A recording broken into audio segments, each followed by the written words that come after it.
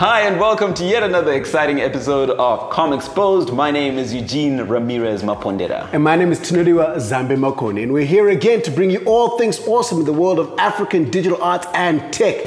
This week we're going into a totally different realm where we have not ventured into before, and it's pretty exciting. Yeah, we're venturing far, far away from conventional tech and movies and games. We're going to be talking about cars. That's right.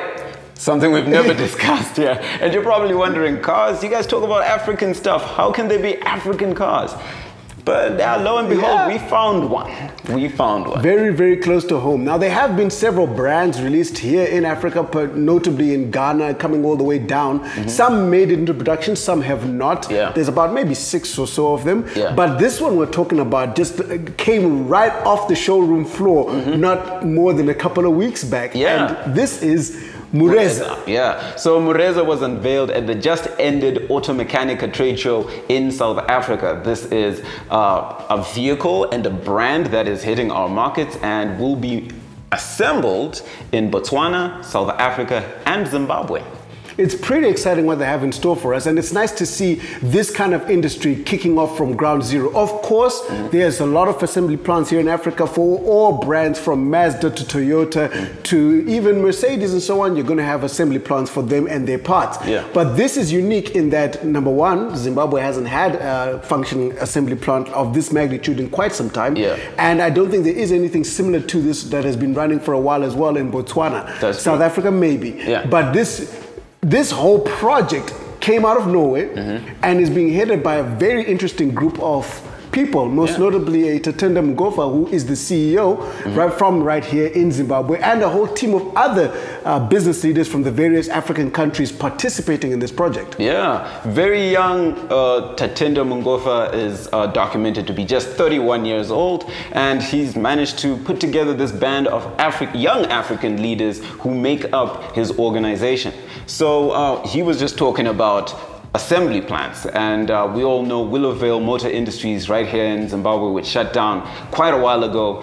They actually have a plan to resuscitate it by having Mureza vehicles assembled in that plant. That's great news. Very, very great news. It means jobs, it means opportunities, it means industry. And as we've always said, industry is much bigger than just where the thing is manufactured. It touches so many other things, from dealerships right down to painters, all the way through to upholstery people. Everything is affected by something like this, and it's very, very exciting. We have some questions though. We'll get into those as we go. So during the trade show, they mentioned how assembly will begin initially in South Africa. That is where they want to have the hub of their production, but it will then move on to Botswana, where they'll be resuscitating the old Hyundai plant in that country. Then they will resuscitate things right here in Zimbabwe at Willowvale. So this will be drop-down assembly, where they'll be bringing in most of the components and then putting together the final vehicles, which should be available for sale in South Africa this December. They're billing this as a car made in Africa for Africans. So we have both high and semi-lowish expectations. The low, maybe we should temper ourselves. We should expect the best. But we are cautious. And we wonder, what are they up to?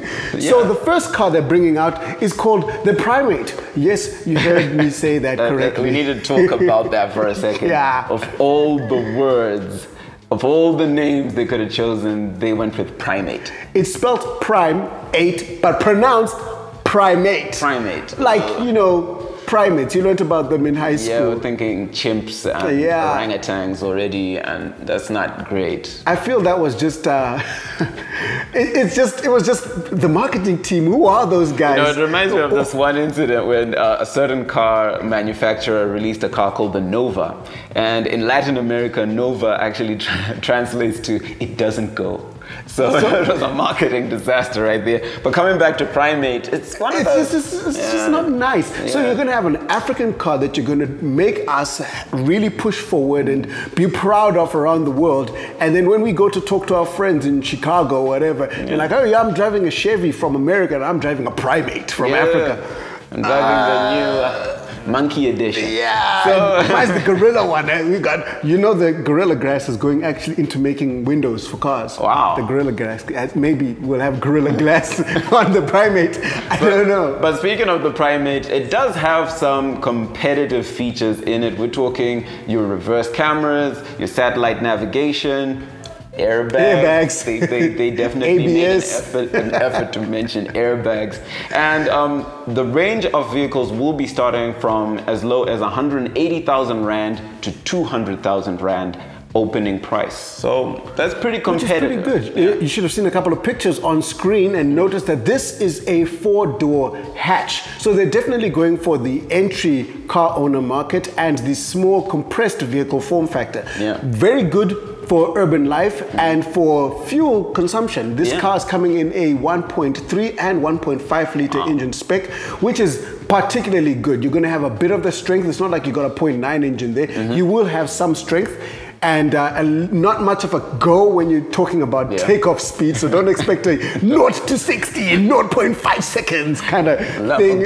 No, definitely not in that range. But efficiency and for town errand running and that sort of thing should be good. Being a hatch, it should have some pretty decent capacity in the back there. 4-door, good for a small family. So it's a neat little car from what it looks like anyway. Yeah, so moving on to sales, it looks like the Mureza's team has decided to move with a very, very unique sales approach. Instead of starting off with franchise dealerships where you just walk into a Mureza dealership and drive off the shop floor, they're going to be using pre-existing car sales and online avenues for actually selling these vehicles. It's pretty smart. It's pretty smart, pretty effective, and it makes business sense. It's exciting to see something like that. I hope that people do tag onto the whole online buying thing. It might be a bit tricky in countries outside of South Africa. And this is where we get onto the whole made in Africa for Africans thing. Whenever you say something like that, you've got to cover the entire range of activities that are involved with that. From the sale, like we're talking about the online sale, how's that going to work in Botswana, in Zambia, in Zimbabwe, all the way through to this is a car meant for Africa. Outside of South Africa and Namibia, our roads aren't that great. And we may buy a car for the city and take it all the way home to your rural village and stuff. So those sort of things are the things I'm wondering about. They've got this new platform that they created for their vehicles. It's called the X200 platform. That sounds supercharged. It sounds supercharged. And that's the platform that they're going to be building this and upcoming vehicles. They want to have SUVs off this line and trucks. That's right, So I'm hoping that that chassis, that whole setup, is robust enough to handle the fact that I'm probably not going to change my bearings or my brakes or anything for a long time because I can't afford it. But in their defense, if you look at their sales method, and if these guys are going to be selling their cars through pre-existing car sales, they're targeting the market that's already looking for cars that need to be used for the urban setting. So they'll be able to compete with those guys looking for used cars and pitch their car as something that can rival that and still be of a higher quality, unused, and so on. Let's see how it works for them. That price point, you are definitely fighting the ex-Jap market, the whole import market really. You may not be getting, that 180,000 roughly translates to somewhere around 8 grand, 10 grand, somewhere there, which is about the price you're getting a second-hand Mercedes or something. That's right, So someone's going to have to weigh those odds, get this first-hand car with parts and everything available, and maybe good maintenance and service plans. I hope. 3 years. 3-year warranty. 3-year warranty. That's pretty good. Mureza, 3-year warranty. Service plan, please make sure. And insurance, let's throw that in there. So you get that, or you're going to get that second-hand car where, I mean, hey, if something goes bust, you're going to go to a lot of trouble to try and fix it. So maybe that's who they're talking to and who they hope to meet. Who knows what the future holds? Speaking of future, Mureza has hinted that they will be entering the electric vehicle market by releasing an electric edition, but that's something they've announced, still plans, and I guess that can lead to our next segment where we'll be talking about electric vehicles in Zimbabwe. And we're back, and I am joined by Joey K from Electric Driver Africa. Like we said earlier, we're going to be talking about EVs in Zimbabwe. So, welcome to the show, Joey. Thanks. How's it going? It's awesome. Great to have you. Good to be here. We've got this exciting thing we're talking about, Mureza, this new brand of vehicle that was announced in September. It's going to be rolling out in December. And they've got these future plans to talk about, to release electric vehicles as far as here in Southern Africa, Zimbabwe. What are your thoughts on that, and how practical is it? I think it's a great idea. It's very practical because if you think about it, the normal cars as we know them, the internal combustion engines, they have like tens of thousands of moving parts. Yeah. They're quite complicated systems. Yeah. And those systems always have to work in harmony. And to make that happen is a lot of engineering. Yeah. But with electric cars, they have fewer moving parts. It's basically a computer and a battery and wheels. Wow. If we simplify it. Yeah. So there's less to work with in terms of what could go wrong. Yeah. So it's pretty practical. And from an engineering point of view, it actually gives us a chance in Africa to leapfrog in terms of technology and actually making cars. It simplifies our entry point into manufacturing vehicles. So it's practical, and also in terms of the core components. If you look, let's look at Zimbabwe. Yeah. What is in the battery? Most cars use lithium-ion batteries. Yeah. You have lithium, you have nickel, you have cobalt, and you have manganese. If you look around Harare alone, you've got lithium in acacia, the Harare. Yeah. In Chinoi, Karoi, you have graphite, which you need as the other cathode, and you also have nickel in Bindura. All of that is just around Harare. All in our So if backyard. we put all that together, we can actually be making batteries here. Wow. Yeah. Okay, so that's great. So the idea of the vehicle itself is it's concrete. It's great. Yes. But then there's another red herring in the form of infrastructure. How are we going to really sustain a market with these vehicles? Do we have the right kind of infrastructure? Do we have enough charging ports? What's going on there?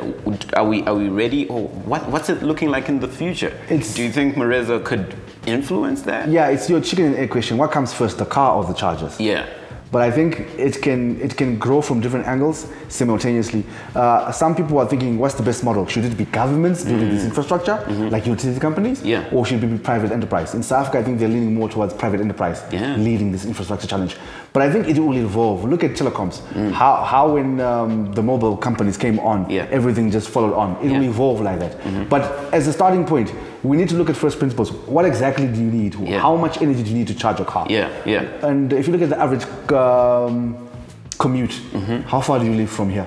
5 Ks. I live exactly. in the city. So you don't need like a massive car that can go 300 kilometers or 500 kilometers. And for that, in Africa, like in Zimbabwe and Zambia, right now we're worried about blackouts. Power only comes back from 10 p.m.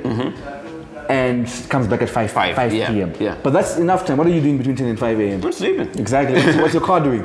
It's charging, I guess. Exactly. So on a slow charger, you know, more 3-pin plug. Like the car takes about 8 hours to charge. Okay. So you can do that, and then when the power goes at 5 a.m., you wake up and you drive to work. It's fully charged already. All right. So we need to look at the low-hanging fruit. How do we start? 90%, maybe 80% of charging worldwide takes place at home.